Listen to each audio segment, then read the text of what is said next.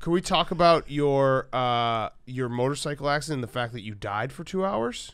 You were dead for 2 hours, correct? Did you go to heaven? Do you know what heaven looks like? I know what it feels like because I have been in the spiritual zone, in the supernatural, surrounded by angels, and my essence was about 12 inches long and about 1/4 of an inch wide, and that is your soul, and your soul is housed in the column of your spine. So I went off a Harley Davidson, going 40 miles an hour without a helmet, hit head first into a curb, then my pelvis hit. Split my skull on the right side, knocked a hole in as big as a 50-cent piece. They took bones out of my pelvis to fill the hole. I got a dent there. It's like playing golf on the wrong course, Boom, golf ball hit me. Anyway, it was a beautiful experience of understanding something that I wouldn't have understood without having the accident. So I thought, hey, I'm going to do something about this. So I went to Washington. I met with John McCain, God bless you, John McCain, Bill Frist, Orrin Hatch, Ted Kennedy, and talked to them about what happened to my head. And I said, we have to create something.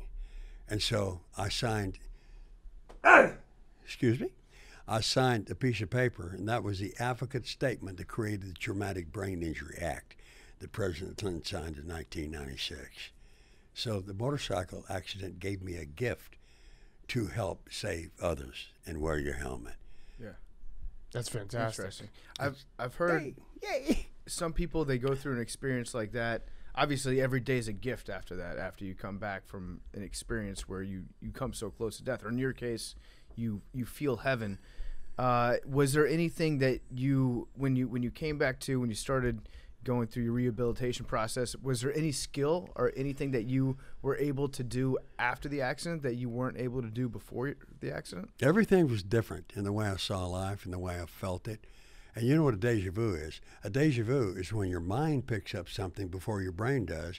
Then when your brain picks it up, it's like, I've been here before. This has happened before. I had what I call vuja days. And that's something I saw that I'd seen before, but it was like the first time I was seeing it. A brand new opening to a brand new way of life. Thank God for the accident. And I went and we did the Traumatic Brain Injury Act. Mm-hmm. Yay! Now I'm working on making the helmet law mandatory in every state in the union, because that computer that sits on our neck controls our whole corporate body being, emotionally, mentally, spiritually, and physically. Mm-hmm. Without the computer, what are you going to do? Yeah. Nothing. Absolutely.